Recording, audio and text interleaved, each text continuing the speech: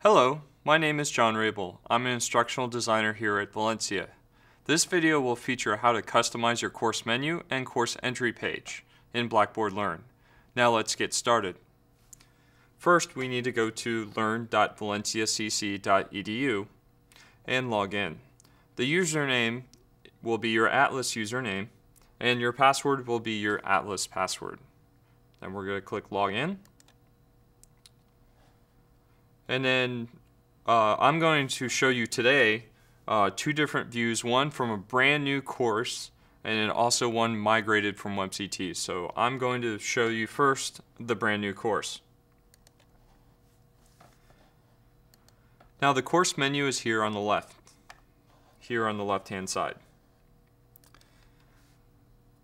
To move items on the course menu, you want to go over here to the up and down arrows and drag up and down.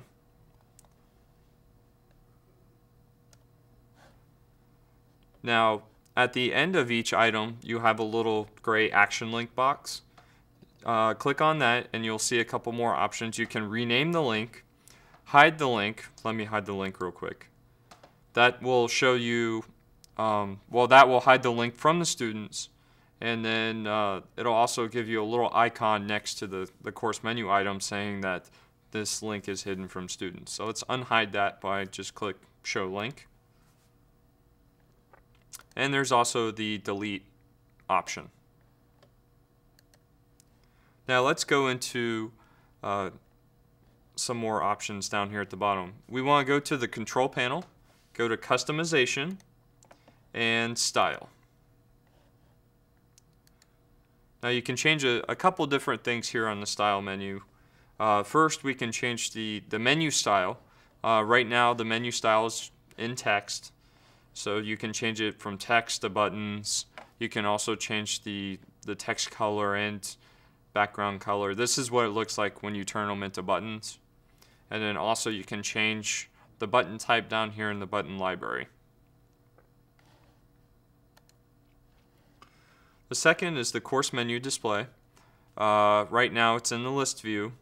You can change it to a folder view, and you can have students choose to have the different views themselves. So they can change it from lists to folders. Default content view, icon and text.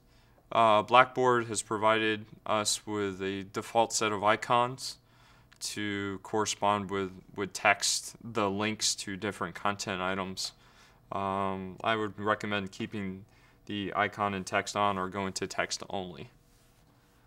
The course entry point, as you saw when I first logged into the course, it took me to the dashboard. You can go to any item on the course menu as the default entry point. The entry point is when students log into your course, what page are they going to see first? And you can also select a banner if you wish to be displayed at the top of your course. Okay, now that's a brand new course. I'm going to take you into a course that's been migrated from WebCT, because that one's going to require a little bit more cleanup than a brand new course. So as you can see, it brought us to the course content homepage as the entry page, and over here on the left, it has the items from the new course, and in addition, it brought over all of the items from the migrated course from WebCT. So you have some duplication, so this is when the delete function is going to come in very handy. And you can see some of them are hidden from students.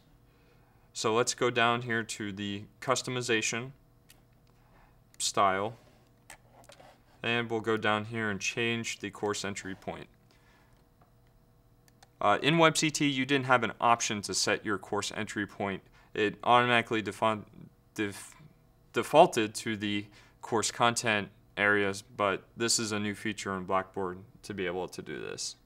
So let's say we want to change it back to the dashboard, hit submit, and it's been updated. Well, that's it for this video tutorial. If you have any further questions, make sure to visit one of the Learning Technology Centers at the East, Osceola, or West Campus, or you can also email webcthelp@valenciacc.edu.